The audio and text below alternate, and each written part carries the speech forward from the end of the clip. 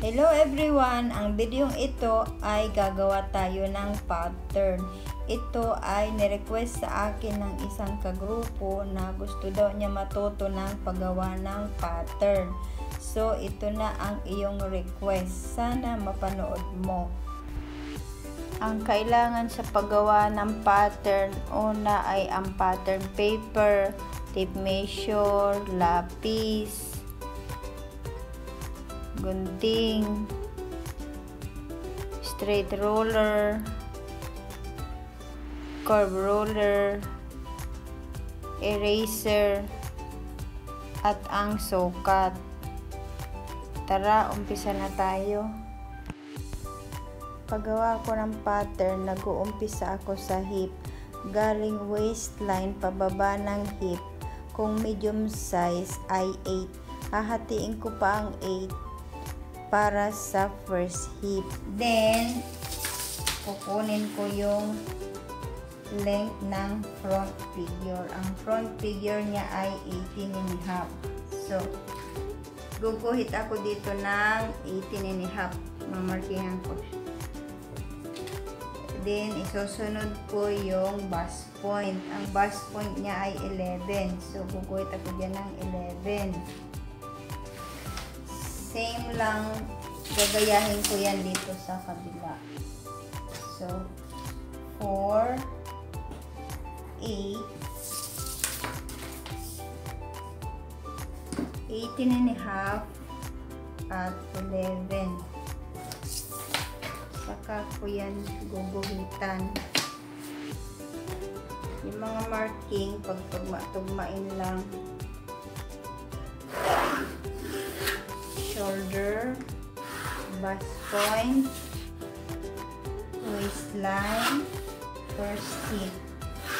Yung nasa baba yung last hip. Ang bust distance ay 8. Hahatiin sa 2. So, ang hati niyan ay 4. Kuha tayo dito ng 4. 4. Until here ay 4. Ang tax galing sa waistline pababa sa hip, ang haba niya ay 12 cm. Gumagamit ako ng centimeter. Okay. So, guguhitan lang natin yan. Pababa, doon sa inuhit natin yung tax. Pag front, kumukuha ako dito ng 2.5. Okay. Ang tax, 2 cm. Dito sa tax, gumagamit ako ng centimeter. So, 1, 2, 1, 2. Ganon din dyan. 1, 2, 1, 2. Ang sekreto ko ay ituturo ko sa inyo. From bust point, kumukuha ako ng 5 inch. I-slanting ko siya ngayon ng ganyan. Mamaya makikita nyo kung ano yan. Slanting ko yan. Saka ko siya guguhitan na yung tax. Yung tax, susubra natin ng konti. Sobra. Tapos diyan pag-aabutin natin. Pag-aabutin silang dalawa. Okay. So, ito i-form lang natin.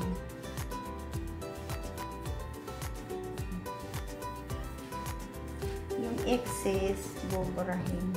See? Ganon din doon. I-form lang natin.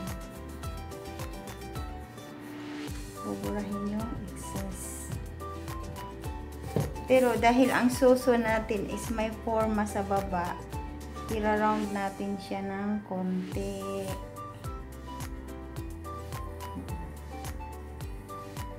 So, yan ang forma ng ating tax ng front. Dito na tayo sa chest.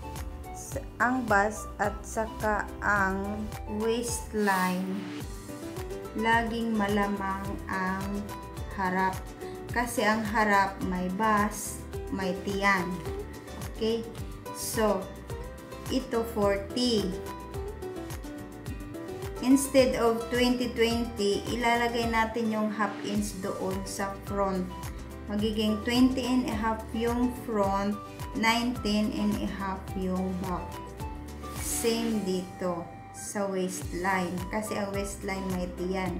So, instead na 16-16, gagawin natin babawasin natin yung isa sa likod, idadagdag natin sa harap. So, magiging 15-17. Ang bust, 20 and a half. Ang kalahati nun ay 10 and 1/4. Sa waistline, hindi na natin isasama ito sa sukat. Pwedeng ganyan, saka kukunin yung pinakasukat. 17, 8 and a half, 17. Okay? So, ganyan. Or, pwede rin ganito. Kunin mo yan. Idugtong mo doon. Saka yung 8 and a half. So, eksakto. Ang hip, may sukat na 43. Hatiin sa 4, bali 10 and 3/4.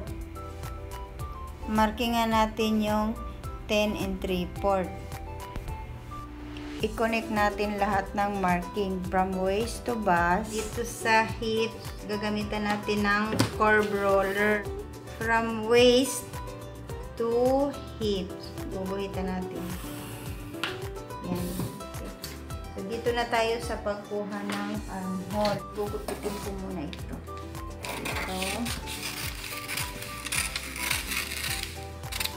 Hanggang lang muna dyan.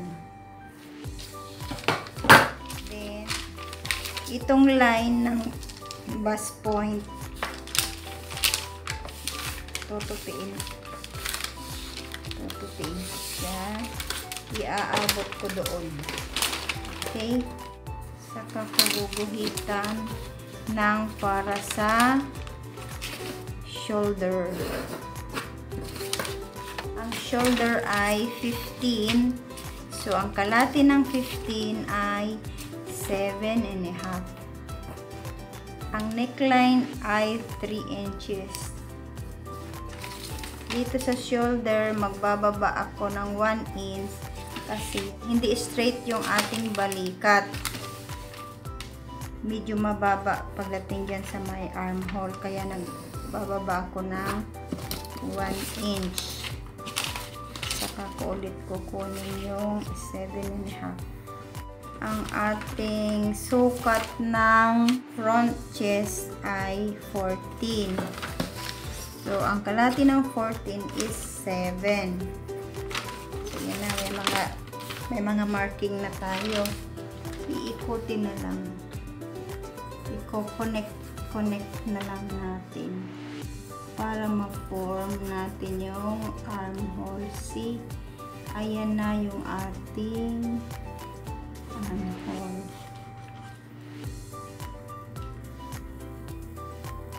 Tatabasin na natin yung ating pattern.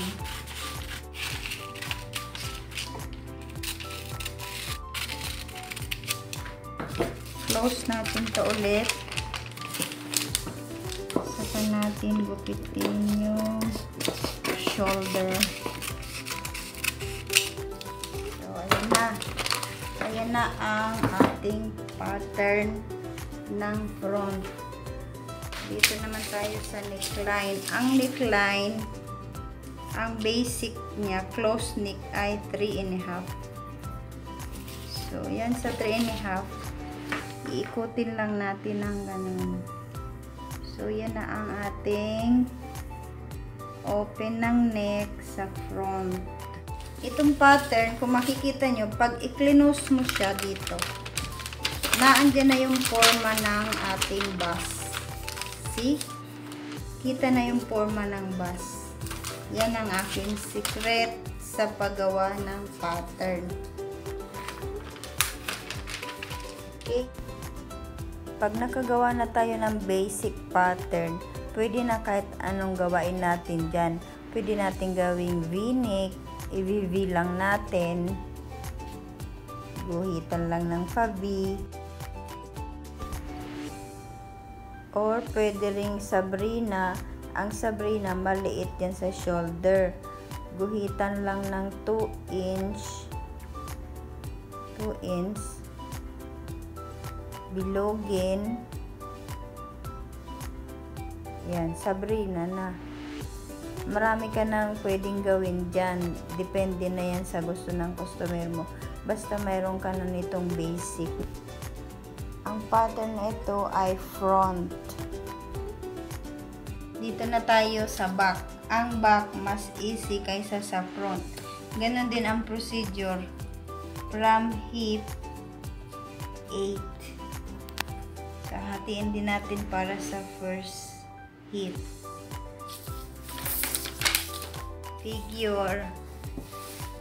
Ang back figure ay mas maiksi kaysa sa front figure kasi ang back is straight lang. So, 16 ang back figure natin. So, maguguhit tayo dito na itatapat natin doon sa waistline. Sa ginuhit natin na waistline yung 16. Tapos, guguhitan natin dito sa taas. Kukunin din natin yung bust point. So, ganun lang din ang gagawin natin doon sa kabila. 4, 8, 16, at 11. Guhitan natin gamit ang straight roller. Shoulder, bust distance, waistline, first hip, at yung nasa baba ay yung pinaka-hip. Kukunin din natin yung sukat ng bust distance na 8. Hahatiin natin sa 4. So, guguhit natin dito ng 4. 4. 4. Ang tax ng back galing sa waistline, mas mahaba kaysa front. So, ang ginamit ko sa front ay 12, sa back ay 14. Mas mahaba. Guhitan natin gamit ang straight roller. Pababa hanggang doon sa tax. Dito, hindi na tayo kukuha ng 2.5 gaya sa front kasi wala namang bust. Dito lang. Ang back, ang tax niya maliit lang. 1 inch lang ang kuha ko. So, galing dyan sa bust distance, igigitna lang natin yung 1 inch. Half sa kabila, half sa kabila. Okay? So, ganyan lang. Mas madali gawin ang back pattern. So, ganyan lang siya.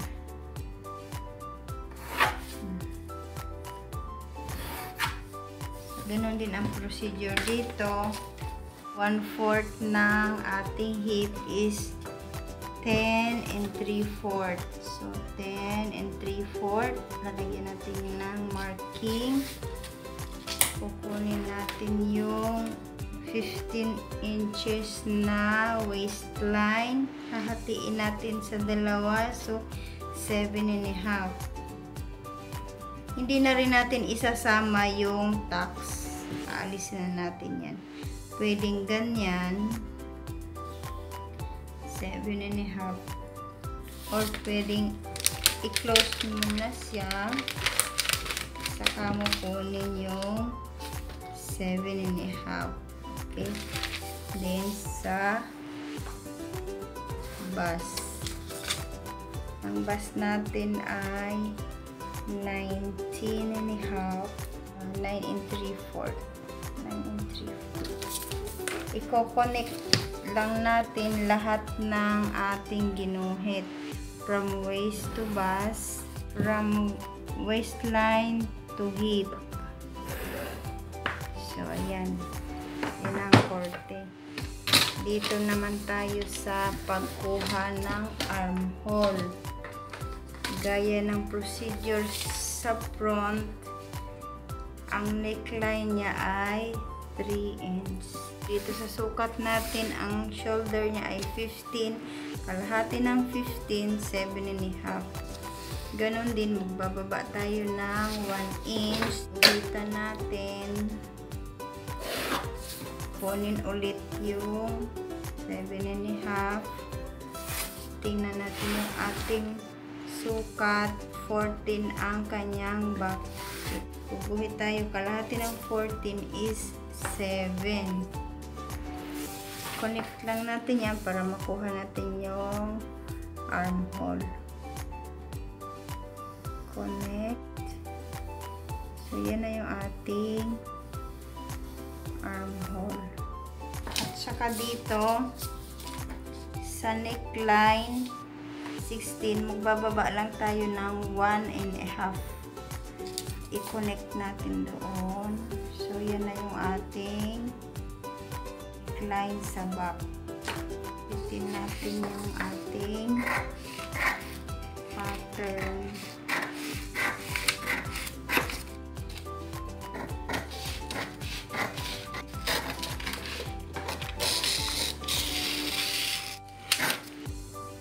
Ayan na ang ating back pattern.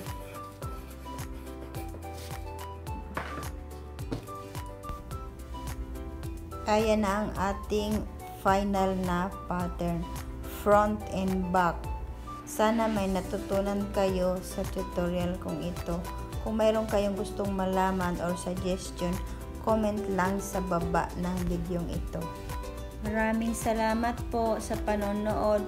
Kung hindi pa po kayo nakasubscribe, mag-subscribe po kayo sa channel ko para ma-notice nyo po ang mga susunod ko pang video. Marami pa po akong isi-share sa inyo. Maraming salamat po sa nag-request nito. See you in my next video. Bye everyone!